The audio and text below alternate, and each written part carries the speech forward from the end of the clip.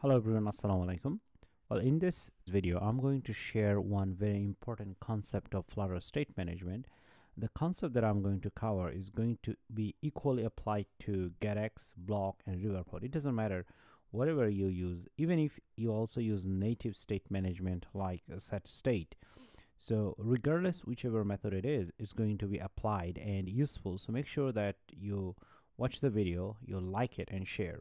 Anyway, so what I'm going to do over here, I'm going to restart my app so that I can show you actually what's going to happen and what approach we are going to solve or use to solve a problem. Okay, so this is where my home page is loading while the network is slow. Now what I'm going to do, you'll see that we come over here and we have a cart over here and we see the items in the cart. And now I'm going to go ahead and add some items in our cart, and I'm going to submit it, and then I'm going to load it over here. And we already have a crash over here, so nothing is visible. And here it says that set state or markNeedsBuild call during build. Okay, so this is one of the hints. So what's gonna happen if I go ahead and try this button again? So you'll see that it insists, or whatever I do, the error should be there. And sometimes this error, actually this one, is shown on screen as well, so it doesn't really matter. Once again, this problem is not just specific to GetX or BLoC or Riverpod. It happens with any kind of state management system. So what happens over here when you see that it says that set state or markNeedsBuild call during build? That means that actually the screen was already being built, the screen was being rendered, so which means that state of update was happening on the screen, and at the same time during that time a new update triggered. Okay, so what's going to happen, you already have an update that's going on the screen, right? So something might be rendering on the screen, and at that time Flutter engine has triggered another one. Of course, Flutter doesn't do it automatically. It's the programmers, if we write faulty code or the code that's not clear to us, that kind of things that causes. So that means that whenever you see that this is happening, something like that, where it says set state and markNeedsBuild happens, that means actually two update screen was going to happen one after another, but not only, actually not one after another, simultaneously. So one was happening on the screen and then a new one happened again. So this is going to cause the problem. Okay, so we need to avoid this thing. Remember, whenever you see this kind of issues or message, that means that one was going on and that didn't finish and new one got triggered.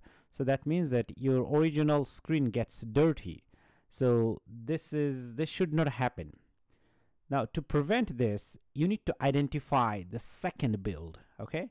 The second update on the screen. Well, in general, if you have any kind of screen, stateful screen, you'll have your build method, right? So here we have my build method, as you can see there. So build method. So here we have our build method, and of course it was building, rendering, and by the time another build happened. So in my case, actually, this is the code that was happening. So over here, actually, I was trying to update a list, and that list is reactive. So over here, as you see that, I have like an array over here, this one, or a list. So I'm assigning this list to a reactive list. Reactive list means that it's going to update the UI, or it's going to trigger the UI immediately. Now here, since I'm using GetX, over here this is an RX list, and this is going to update rebuild or trigger a rebuild actually. But the same happens if you use BLoC. In your case, it is the BLoC mechanism. But the idea is, because there was already build going on the screen and a new one came simultaneously, so that's why it happened. So this is the culprit. This is the line that was causing this problem.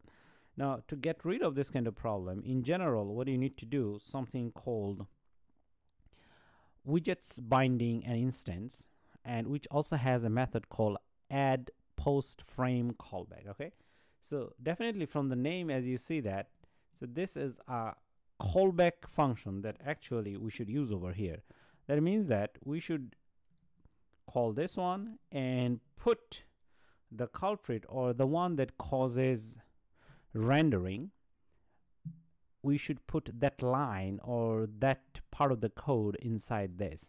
So if you put it like this, what's going to happen is that, okay, so Flutter build method was running, and then whenever it hits this one, and then whatever inside is that, whatever inside your addPostFrameCallBack method is going to be executed once the earlier build was done. So it will hold this execution, okay, whatever you put inside this, and that's the name tells you, because this is the name, okay. The name tells you that, okay, add a post frame callback, which means add something as a frame, and it should be a callback, which means it should execute later. So this line will get executed later, okay, and then whatever this line does, it would be doing that. In our case, it was updating our UI. So what will happen once again, our screen will regularly build, and once that build is done, it will execute this line, okay. And with that, you can prevent this kind of crash, okay. So now, well, let's go ahead and restart our app, and we'll see whether this time we have this error or not.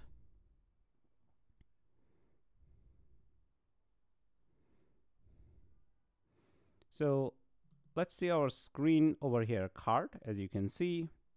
Now I'll go and try to add a new item, say for example this one, to our cart. Okay, so we are ready over here, and I'm going to add some items and add it. Now I'm going to go to the cart screen, and as you see that we don't have any error and everything is working perfectly. Anyway, so if you liked it, don't forget to subscribe and smash that like button. Thank you.